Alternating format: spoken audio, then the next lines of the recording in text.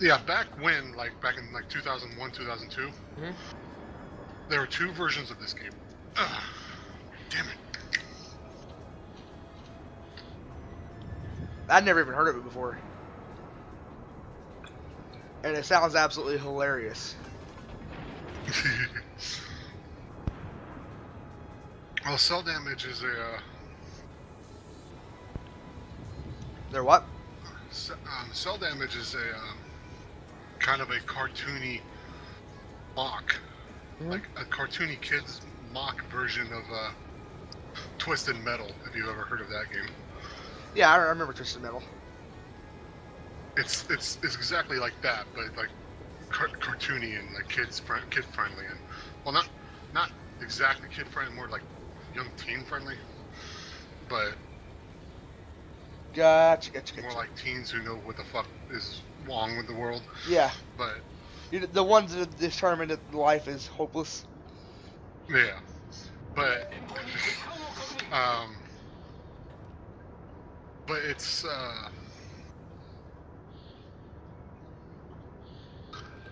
just nothing but a giant cartoon. With, you know, robotic hands coming out of the vehicles and grabbing weapons and just killing everyone else with them, you know. Now there's two versions of this game. One called Cell Damage and one called Cell Damage Overdrive. Cell Damage Overdrive was the PAL version. You know, from Europe. Yeah. So we never got the taste of that until Cell Damage HD came out not too long ago for Xbox One and PS4. Because that's pretty much what it is. Each character has their own car, and you drive around and you pick up weapons from, you know, it's very cartoony, blah blah blah blah. But it could be action filled, you know.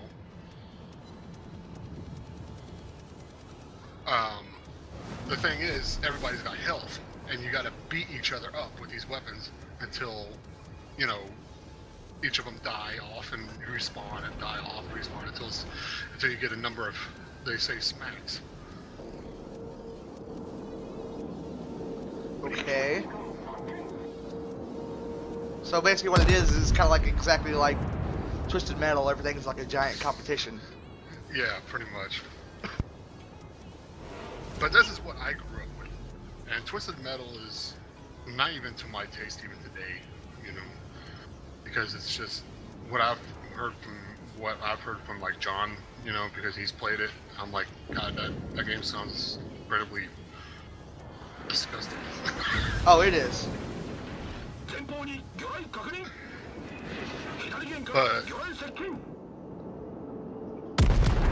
I drew it. I'm currently playing the PAL version on the PlayStation 2 emulator. And I kind of like it. I mean, I really like it, you know, but there's no way to get everything unless by unlocking. Thankfully, though, the unlock system in this version is a lot, how do you say, more, well, let's just say less demanding. It's more reasonable, you know.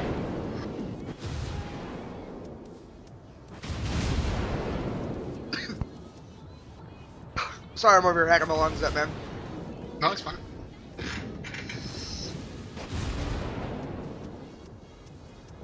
I mean, let me know at any time when you want to stop hearing me. No, I don't mind. No, Billy, you're fine, man. But, because like in the game, in the PAL, because the PAL version comes with more stuff, like more weapons and more levels, which sucks.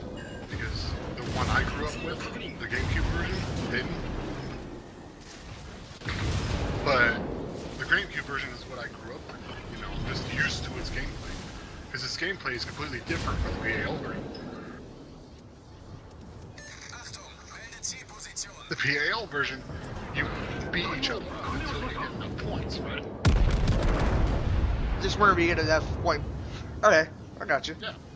Well, each weapon can harm you but not one weapon can destroy you outright. Unless you're really low on health, right? Yeah.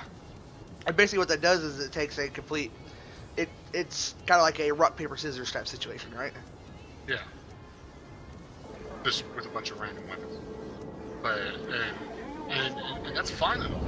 I like the different change in gameplay.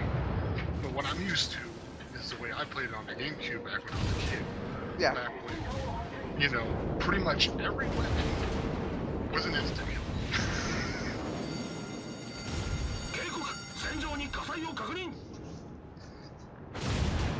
Which, I mean, not every weapon was an instant kill. I mean, there was baseball bats and boxing gloves, which didn't do much but punt you around everywhere.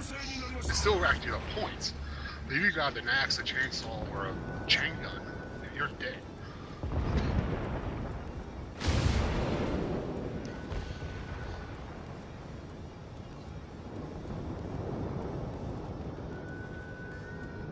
And it makes some of the weapons found in the game just outright disgustingly overpowered. The thing is, the GameCube version has cheats that you can put in to get everything, which thank God, because there's okay, when you start the game, there's 6 characters you can choose from. Okay. There's 4 bosses, there's 4 themes, each theme has 3 levels. There's 3 game modes.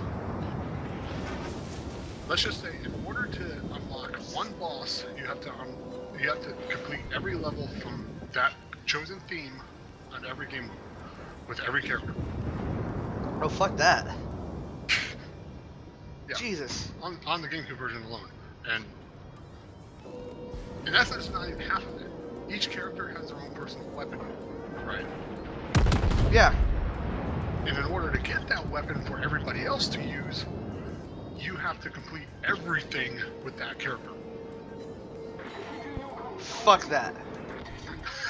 It's like, I'd rather just use the cheat code that gave me everything and just... That's fucking hard mode on hard. Yeah. Especially considering, well... The thing is, I'm seeing differences between the 2 games. Like the PL version,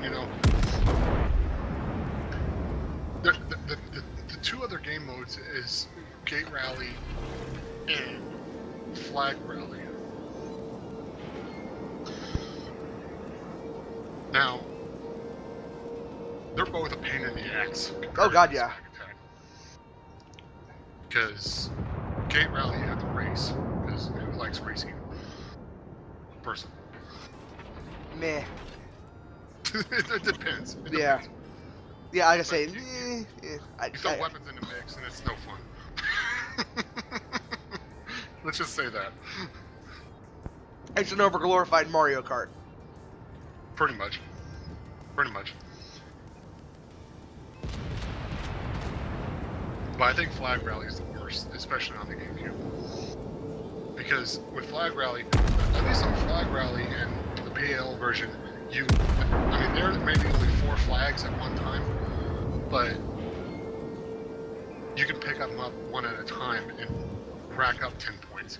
Nice. But if you take in 4 at once, you win instantly.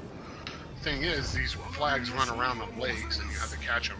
And everyone else is trying to catch them too, and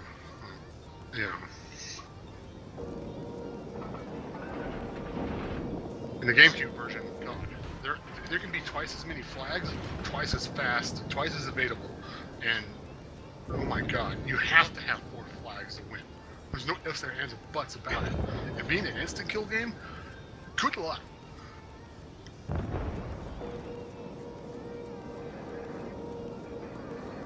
That's all I have to say. But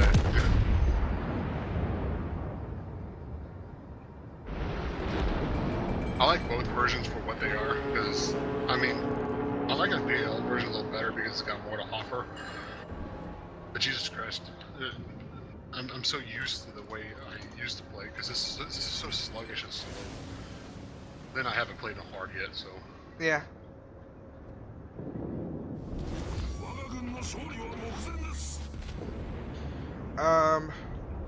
I'd actually probably play that just because. I recommend trying it on the Dolphin Emulator. I've never had that one before. Is that any good? The Dolphin Emulator is actually pretty nice. It's what? Well, the Dolphin Emulator. Dolphin is the original code name for the GameCube. Hmm. The Dolphin Emulator can play all GameCube and Wii games. Nice. On the computer. But I mean, you know, these games I'm into, they're not for everyone, but at the same time, it's like, if you got enough people playing it or whatever, or you got someone who's interested in it, can't go wrong.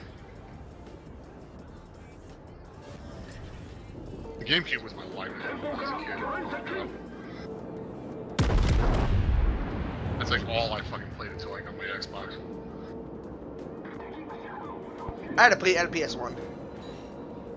I never had a PS1. Really? Yeah. The only PlayStation I've ever owned, aside from my sister's PSP, which was broke, which I couldn't really use anyway, was the PS2, and I hardly even played that. I'll just be honest, I'm not a PlayStation guy.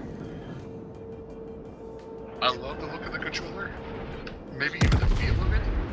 Maybe not for every game, but it's all good, man. I am no PlayStation guy.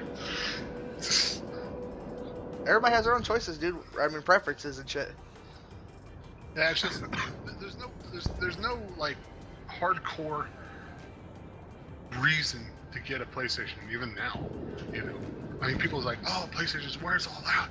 You know, it's like the titles. Look at the titles. I'm like, I don't care about any of the fucking titles. They just don't do it for you. That's what sells it, you know. Even Xbox is not that much anymore. You know, everything's moving over to PC. Star Wars Battlefront's kind of dead. And yeah, no, that game died hardcore. Halo is being murdered. Yeah. And as much as I'd hate to admit it, I'm never going to get another Xbox unless I really want one. But there's no like saving up for it anytime soon. No. Like, so I wouldn't go out and buy one either, dude, honestly. I sold all my systems, all I got my computer. That's all I have. And you know, at one time I had like 20 systems. Hmm? Really? Yeah, I wasn't playing like 3/4 of them. I'm like, what am I doing? I'm not playing these? I'm like, I mean, obviously Nick and Vinny and all of them are going to go play Pokemon when it comes out on the 2DS, but I don't even care about that right now. Yeah. It takes a lot for me to even get interested in that, honestly, Willie. Yeah. I understand. It's just not my thing. No, we all have preferences, and you're kind of a one-shot kind of. The game has got one opportunity to make me like it. If I don't like that, I'm not gonna play it anymore. Which is fine, you know. A lot of people are like that. But true gamers stick with gaming, you know. And it's like, you know. I mean, if you find a game you like, you stick with it. You know, it's not like, you know, you play like 3 games and it's like, well, this is all there's to it. You know, a lot of people be like, oh, 3 DVDs, that's all I can watch. It's fuck movies, you know. But true gamers, it's like an experience all around. You know? That's the thing about games, is gives more opportunity for like entertainment than like movies can. You know, music even. Well, see, for me, it's like World of Warships. It hit me right in the first go, and I've loved it ever since. And that's why I can still play it to this day. Don't get me wrong, I get pissed off at it, but I can still play it any day. Yeah.